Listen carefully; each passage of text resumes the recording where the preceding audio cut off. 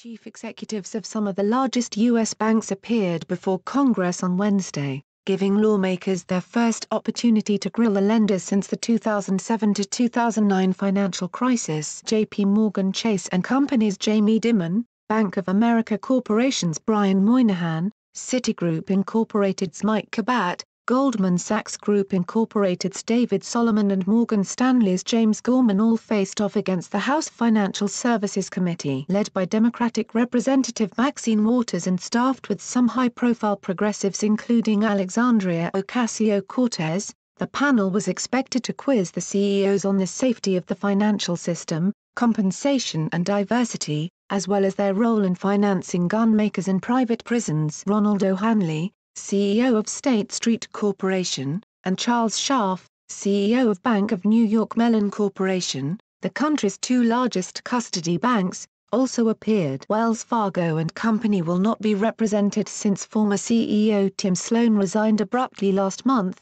2 weeks after being grilled by the same committee. In opening remarks, Democratic lawmakers questioned whether too big to fail banks were also too big to regulate. But Republican Representative Patrick McHenry questioned the need for the hearing and criticized Democratic lawmakers, saying they wanted to dictate social and environmental policy through government actions on banks. Of the CEOs on the panel, only J.P. Morgan's Dimon was in the top job since before the financial crisis, having been named CEO in late 2005. Dimon reminded the panel of that during his introductory remarks, saying we will never lose sight of what we learned, but steps the bank took since the crisis have gone a long way to address concerns that contributed to the crisis. The bank executives had prepared remarks arguing that Wall Street has reformed the practices that fueled the crisis and to stress the contribution banks make to the broader economy. Testimony released on Monday showed since the crisis, the country's largest banks have added more than $800 billion